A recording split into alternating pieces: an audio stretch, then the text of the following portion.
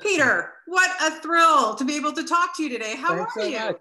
I'm very well. I can't believe I've got my shots and I've gotten through a year and a half of this lunacy. Yes. And other than that, it's May 1st and I should be dancing around a pole somewhere. It's actually June 1st. Oh, that's right. Today's June 1st. Maybe I shouldn't speak about how well I got through this pandemic. I forgot. Yes, it's June 1st. Listen, I can totally relate. I don't know what day it is or what time it is. It's all good. But all I know is I'm here with you right now. So thank you for your time.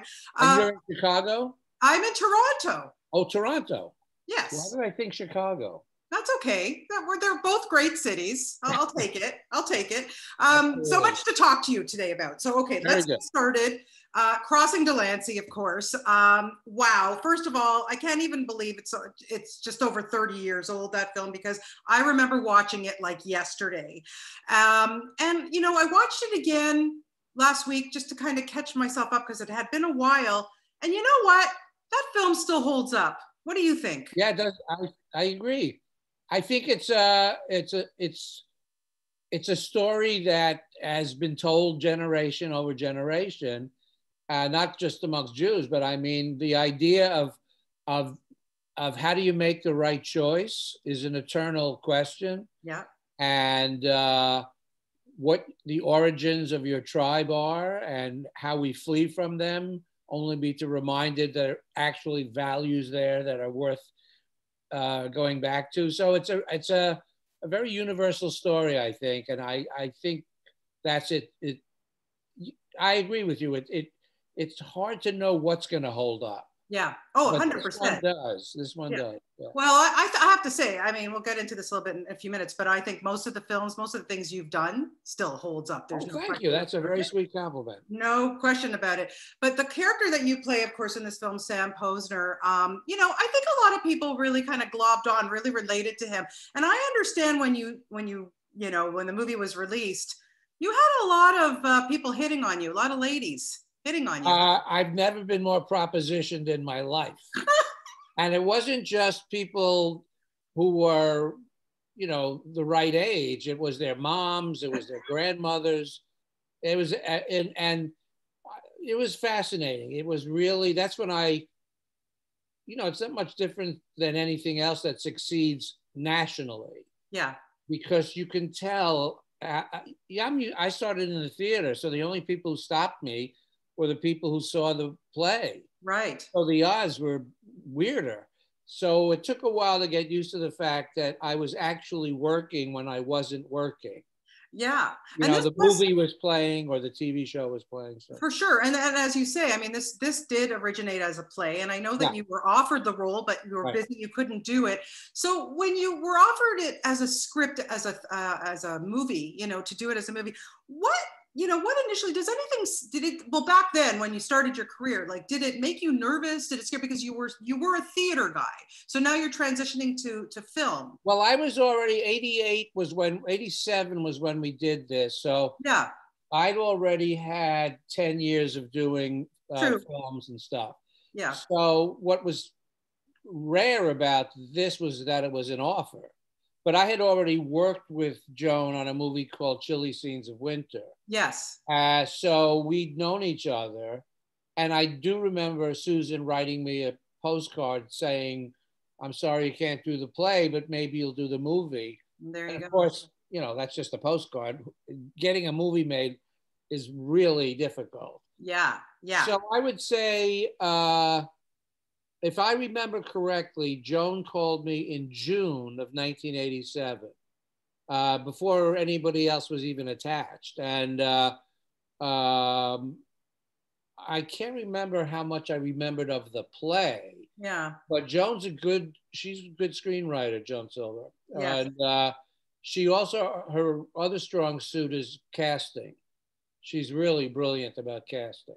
Yeah. No, I don't mean just because of me, but she gets an amazing cast. Well, yes, the film did have an amazing cast, and who didn't fall in love with Amy Irving in this movie? I mean, you have to have a stone cold heart.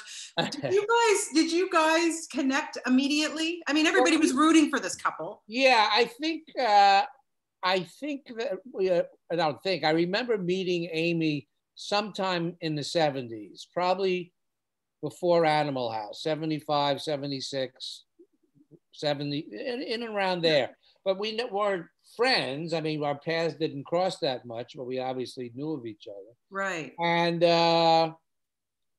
you know, it's funny. Chemistry is not a castable thing. Of course. You have to get lucky.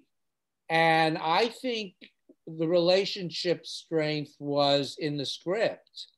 Now, we had to connect with each other on a certain level, but you can't act chemistry. It's not it's weirdly sui generis, if that's the right word, you know? Yeah. And then again, I think you're right. This is an eternal story. You know, it's as old as the human story ever written down. And it's how do people in the midst of all of everything find each other? So yeah, it's beautiful. I love it. I still love this movie. And I have to know, A, did you stink of pickles forever? And B, do you still eat pickles to this day? I had pickles for lunch today, as a matter of fact. Actually, you know, the device of using vanilla. Oh, yeah. It's just a very, you know, it made it sensory. Right. And adding aroma to a movie or even a play, it's, you know, how do you do that? Yeah. I've been reading Louise Penny's books recently. I don't know if you know her. She writes crime fiction. Yes, I've heard. Yeah. And her books are like littered with descriptions of food. They're so mouthwatering. But that, you know, so I think the pickle as an icon of Jewish menschness is really clever. Oh, I'm with you. A good chopped liver sandwich with a pickle? You can't go wrong. No. And have you tried a pickle on egg salad sandwich? I don't remember if I've done that. Okay, I do like adding pickles to lots of different sandwiches. Yeah, you've got to try it on the egg salad. You will never go back. Thank you. I'll definitely remember that one. Awesome. Okay, now we have to talk Animal House. And sure. Ironically, on Thursday, I'm going to have the pleasure of talking to Karen Allen, who is still a good pal of yours. Yeah. And it blows my mind that film was both yours and hers first movie. Well, I had a silent little part in a movie called Coma. Yes, that Michael Douglas starred in. And I did a couple of MASH episodes. But yes, for all intents and purposes, this was really my first film and lead character. So actually, I created a podcast this year. Yes. And I interviewed Karen. You should listen. She's brilliant in this podcast. I listened to the whole thing yesterday. Oh, I did. Yeah. I found it. Vocal Heroes. First of all, it's a great podcast. So congratulations. It's really great. And it gave me insight into Karen that I had no idea. I know. I totally agree. Wow. That story about the guy with the typewriter, and that is a movie. Well, I think I say in the interview, if anybody's listening to this, yes. Karen and I can definitely play these two characters. But I agree with you. I you know, Karen and I have stayed friends, and I thought it was revelatory because it wasn't about fame. No. It was about how did this shy person become an international movie star? Yeah. It's breathtakingly insightful. And you know, I did 6 other interviews with people talking about how they came to their lives. And well, my wife, Cornelia, who writes crime fiction, she came up with the title. It's great. Originally, yeah. It's memorable, and it is really what the podcast is about, is how do you find your voice and the courage it takes to say, this is who I am.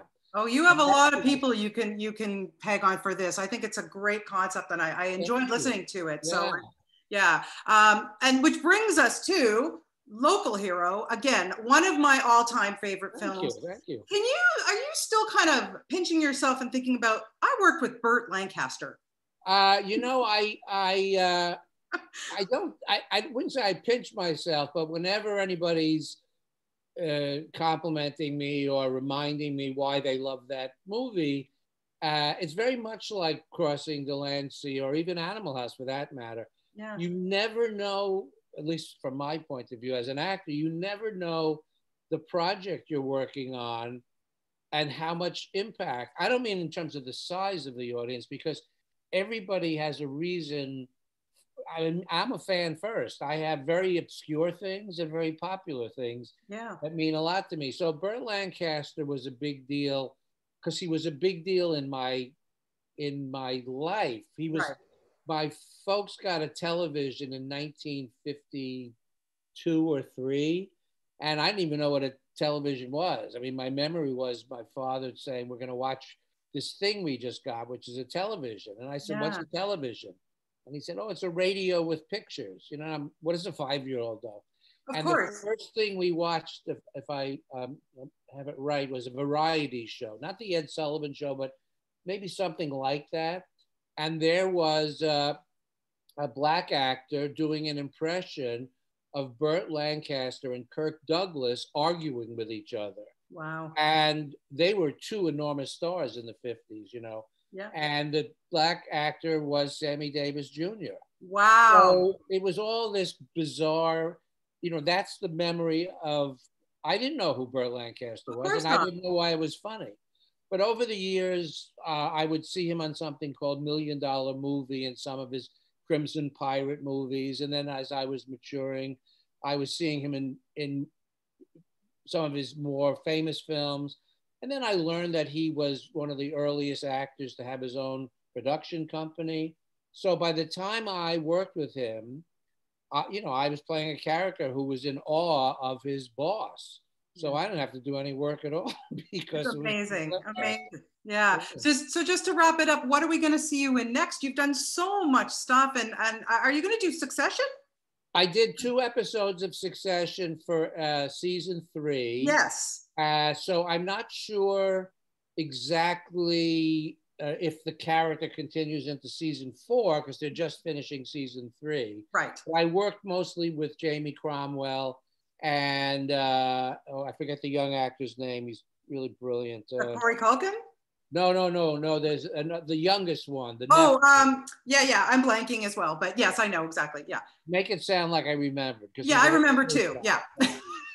So that may have more to go. I'm just about to have a phone call with my agent about it and my manager about a new offer. I wish I could tell you about it, but I can't because it's not a done deal. Yeah. And I'm putting together season 2 for Vocal Heroes. So that actually became a very invaluable passion in the midst of this pandemic. Yeah. Because we started recording probably January 3rd. Right. And, you know, I'd never done it before, but I've always jumped into things without having any experience. So it became a real respite. It was fascinating. A young woman named Lila Newman was my editor. Cornelia helped me put her, the website together. You know, it was like actually writing, directing, producing, acting. Yeah. So those are the 3 next things that will show up. Fantastic. Well, like I said, yeah, I love the podcast. You're a natural. There's no question. I was not surprised. You did a great job. You're doing well. It was fun to talk to all these people. You know, yeah. I mean, I had a chunk of months where I hadn't been working, and a friend of mine said, "What do you miss?"